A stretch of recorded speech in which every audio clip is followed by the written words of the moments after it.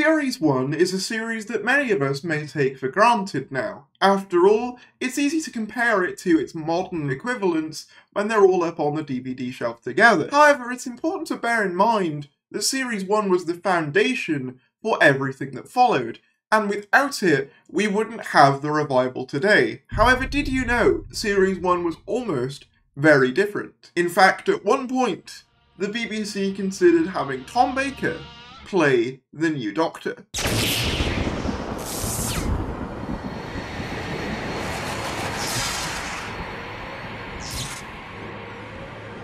Hello everyone, welcome back to another video where today I'm going to be going over a little bit of an interesting tidbit I learned in regards to Doctor Who history. Also, if you're new here and you would like to subscribe, feel free to do so. We are trying to overtake Big Finish. They're on 25,000. I want to overtake them. Let's see if we can do it. But with that said, let's get into the video. So the origins of this information is actually quite novel. This is from a special edition release of The Green Death, which features a segment on the wilderness years called, ironically, The Unquiet Dead. See what they did there? With Russell T Davies and Jane Tranter discussing the various tribulations they had whilst getting Doctor Who Series 1 together. Some of the interesting little details with regards to Series 1 include the fact that Jane Tranter wanted to bring back Doctor Who with Judi Dench. Apparently, after some market research, BBC Studios concluded that there was a vast knowledge of Doctor Who, but not much desire to actually see it make a return. It's also alleged that co-producers of the Canadian Broadcasting Corporation wanted to redub Christopher Eccleston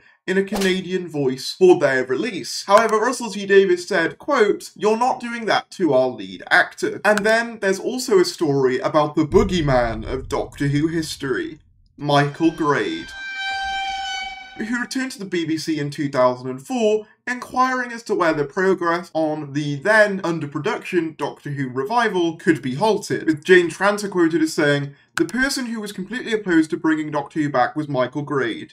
He thought it was a really bad idea." Mark Thompson then spoke to Jane Tranter about the possibility of stopping making it, and she firmly said no. Elsewhere, it's revealed that in 2001, the BBC wanted RTD to write a science fiction version of Charles Dickens' A Tale of Two Cities, but he turned them down, saying, "If I'm going to do science fiction with the BBC, then I want to do Doctor Who." So you can tell, even in this early phase, Russell T Davies very much had Doctor Who on the mind. However, the biggest revelation from all of this comes from Russell T Davies' first meeting with regards to Doctor Who with Mal Young, the BBC controller of drama and serials, from 1997 to 2004. The direct quote from Russell is, "I remember actually," I'm not even going to attempt to do the voice, "I remember actually, someone in the room said, 'Why don't we bring Tom Baker back?' And we all said yes. And I was sitting there going, with anything, yeah, that'd be great."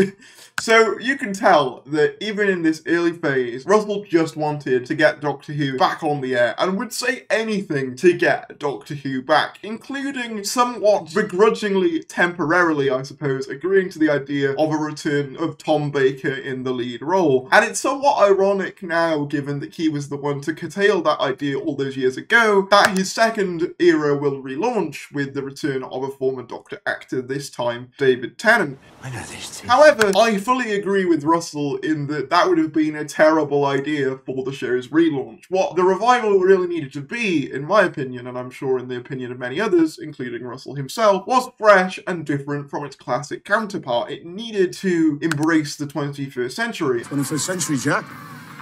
Everything's gonna change.